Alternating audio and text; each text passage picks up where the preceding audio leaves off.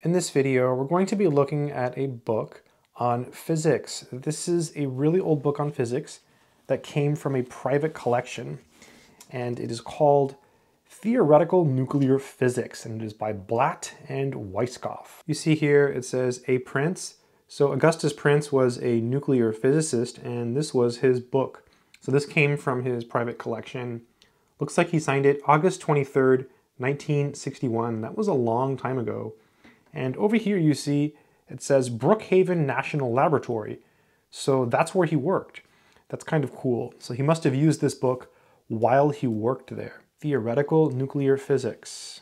John Blatt, University of Illinois, and Victor Weisskopf, MIT. Very cool. Copyright 1952, and this is the 5th printing, so 1960. It's always fun to see what you find in old books like this, and apparently Augustus used this book when he worked at the National Laboratory. So here is a page that I found in the book, and it's on page 252. So let's just take a look and see what is written on this page. Hopefully there's no like government secrets or anything that could cause me to get in trouble. So yeah, cool. Okay, so that's the author, Blatt and Weisskopf, and he's got some type of equation here. Interesting. His handwriting isn't super clean, but apparently these are some notes that he took long ago. I mean, in the 60s. Look at the paper. The paper looks like it's new. It looks like, I mean, it looks almost brand new. I just have to smell it really quickly.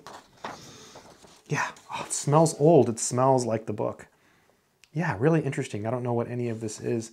I'm just gonna put it back in the spot that it was in. I almost feel like I should be wearing gloves. One of the things I've always thought that was really cool about physics was the amount of variables that you typically see in physics equations.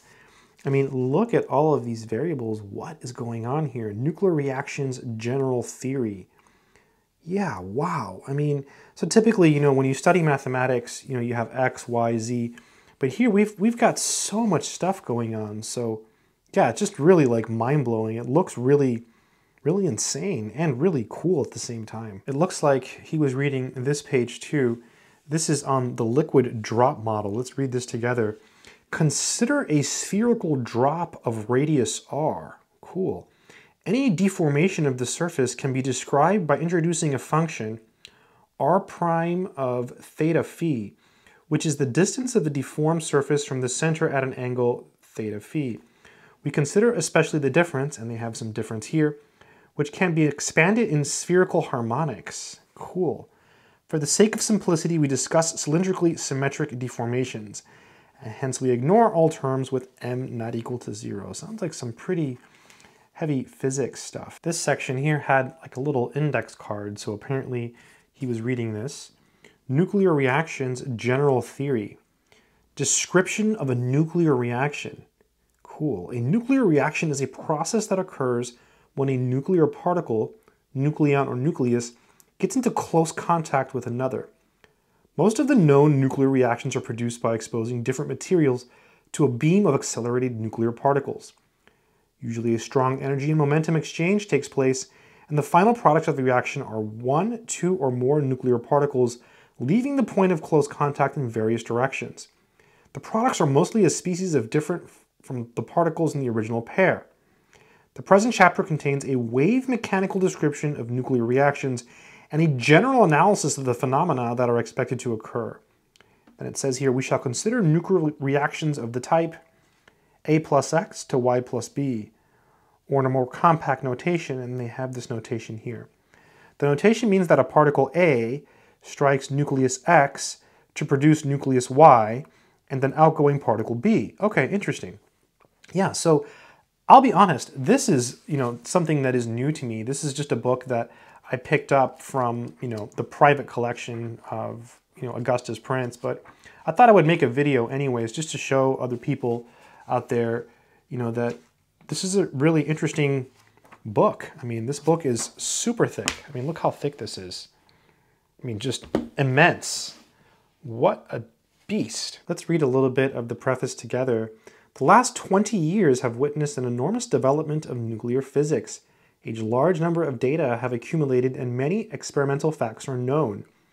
As the experimental techniques have achieved greater and greater perfection, the theoretical analysis and interpretation of these data have become correspondingly more accurate and detailed.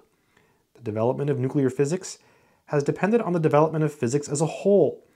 While there were interesting speculations about nuclear constitution as early as 1922, it was impossible to make any quantitative theory of even the simplest nucleus until the discovery of quantum mechanics on the one hand and the development of experimental methods sufficiently sensitive to detect the presence of a neutral particle, the neutron, on the other hand.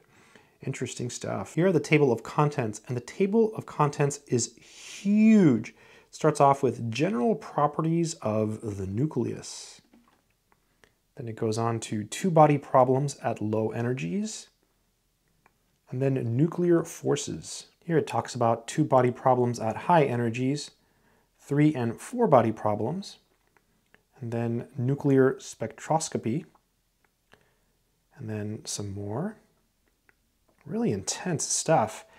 I'm just going to go through it slowly so you can see the topics. Nuclear reactions, general theory, and then applications to the theory to experiments.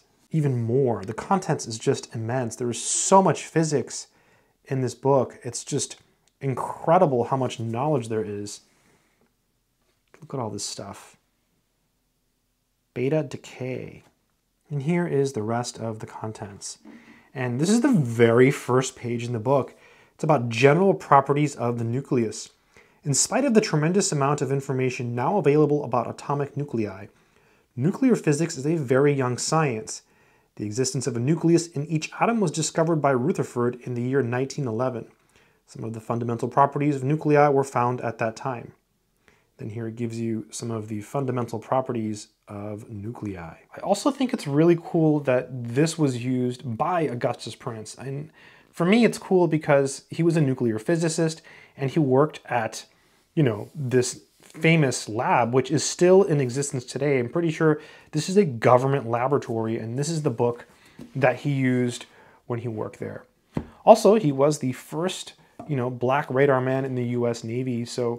And I think he did other stuff too. I'm pretty sure he ran marathons. He was a very, very accomplished individual. So my background related to physics is basically Physics 1, Physics 2, and Physics 3. So Physics 3 was basically like modern physics, where I studied a little bit of relativity, but I've only had, the typical standard undergraduate knowledge in physics. This, I believe, is way beyond that. So this is actually beyond what I know. And I usually don't review books, that cover topics that I'm not super familiar with. The only reason I wanted to review this one was because it came from the private collection of a nuclear physicist who worked at a real government lab, and he was quite accomplished. So I thought it would be cool to make a video to show you that, whoa, what is all of this stuff? Yeah, so much math in this book. Really interesting. This is really interesting because he has his name signed on this random page. I just flipped open the book and I ended up here, A. Prince, and he has it signed. He has an interesting little symbol he does. He does like a little line with 2 dashes. I wonder if he does that in some of the other physics books that I have that are his or that were his. But really interesting. Yeah. So hopefully this has given you an idea of what a book on theoretical nuclear physics looks like. Again, this is the one by Blatt and Weisskopf, and it is a very thick book. And again, it belonged to Augustus Prince, who again was a nuclear physicist who worked at a national lab. And coincidentally, he was also the first black radar man in the US Navy. So it's almost like a piece of history here in my hands. Yeah, pretty cool. Thought I would just make a short video to show you this super interesting book. I hope this video has been helpful. Good luck and take care.